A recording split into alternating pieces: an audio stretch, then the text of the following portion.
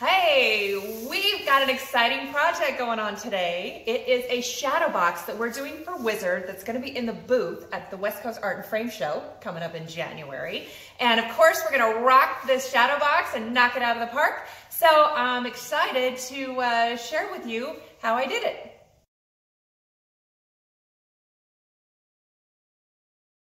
Inspiration for this design is this tiny little detail that's in the jersey, the Seahawk wings.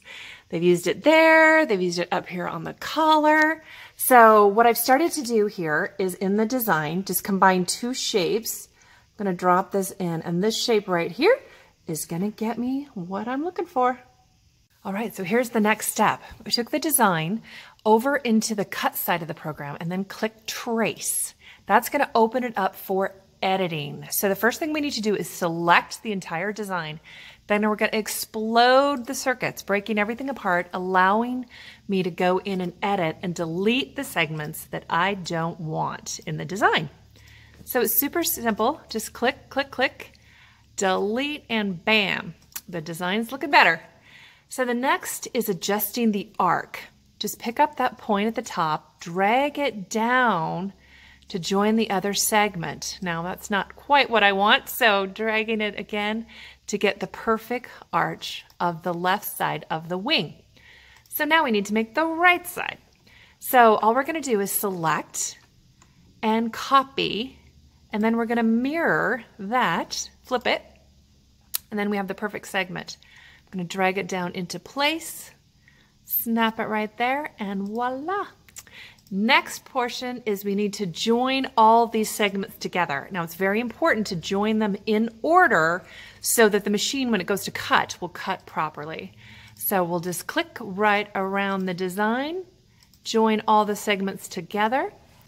So the next part is setting the bevels. We need to tell the machine how I want it cut, and I've got lots of choices there. I'm gonna go with a 45-degree bevel on this one. And then I'm gonna save this in my program as a piece of cut art. So I'm gonna save it to the database. There's a drop-down menu for category names. I've got my own special, Meg's Cut Art, and we're just gonna call this Seahawk. Great, save it, bam. How easy is that?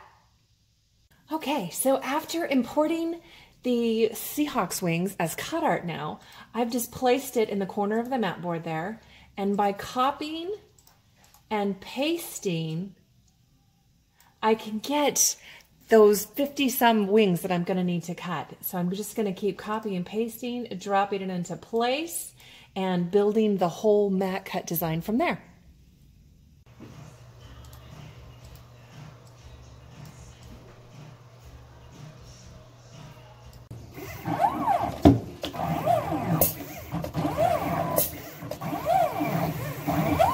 Best part about this is the machine did all the work. And now for a little video magic. I got to go back in and tell you how I applied these cutouts to the backing mat. I forgot to film it. So what I first did is take the template, the cutout, and use that as a tracing template to outline the placement. So all of these are going to be placed properly. Then I simply just glued these wings onto the mat board. Then I used a spray adhesive glue and glued the boards and then the back of this fabric, which is really fascinating. I just found this at a fabric store. It is like a rubberized, crazy material that I loved it because it looks like liquid silver, which I thought would look so great in the shadow box. And just glued the two on, was very careful to press everything down nice and neat. So everything looks great. All right, so I've got this rubber fabric, I guess, over the top of the mat. That's all in place. We've stretched the jersey on a tight board, and now it's time to sew it down. So I've just started by poking some holes right through the mat and getting everything in place, and then I'm just going to sew the jersey down. All right, it's time to make the side walls. And I'm using this great bright green color, Seahawks green. So I'm doing a combination of both ATG on the back of the mat and just a little bit of glue on the foam core, just to make sure that, well, since these have to ship, that they're all in great shape and they're gonna last. All right, so we're coming to the finishing touches on this. Here's what I've done so far. I've installed the Optia Museum acrylic. The TruView OMA is perfect for this because it's anti-static.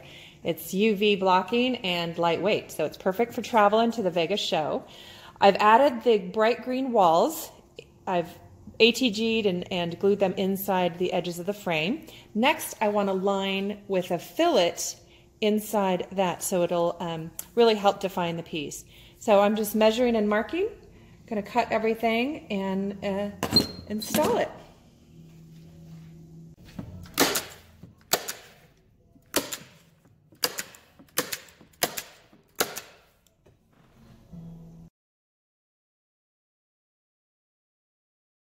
All right, and here's the finished product.